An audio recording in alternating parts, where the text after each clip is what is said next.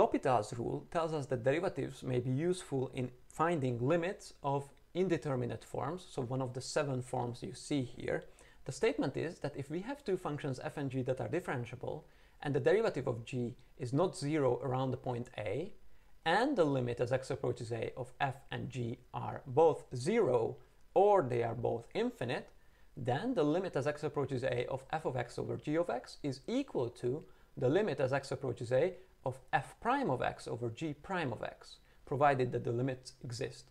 So it could be that the second limit, the limit of the quotient of the derivatives, is easier to compute, and then L'Hopital's rule is useful. A word of warning about the rule: do not apply L'Hopital's rule to limits of determinate forms. It could give you misleading results. Okay, let's answer some questions. Use L'Hopital's rule to find the limit as x approaches 1 of x squared minus 1 over x minus 1. Pause the video and input your answer in the box.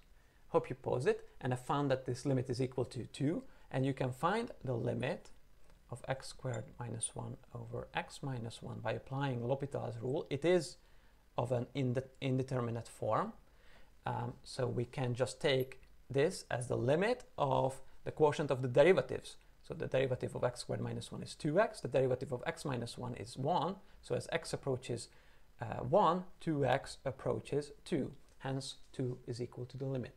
Okay, let's look at the next question. Use L'Hopital's rule to find this limit, the limit as x approaches 0 of sine of x over x. Pause the video and input your answer in the box. Hope you paused it and have found that this limit is equal to 1. Again, this is of an indeterminate for 0 over 0, so L'Hopital's rule can be applied to find the limit of sine of x over x as x approaches 0.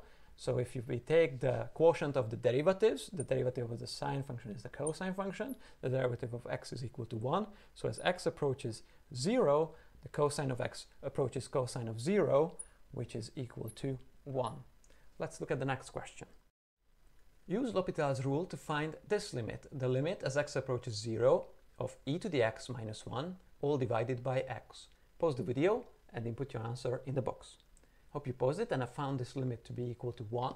Again, this is of an indeterminate form of 0 over 0, so you can find this limit of e to the x minus x, all divided by x as x approaches 0, by using L'Hopital's rule and taking the limit of the quotient of the derivatives.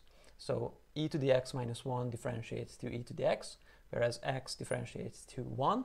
Therefore, the limit of e to the x as x approaches 0 is e to the 0, which is equal to 1.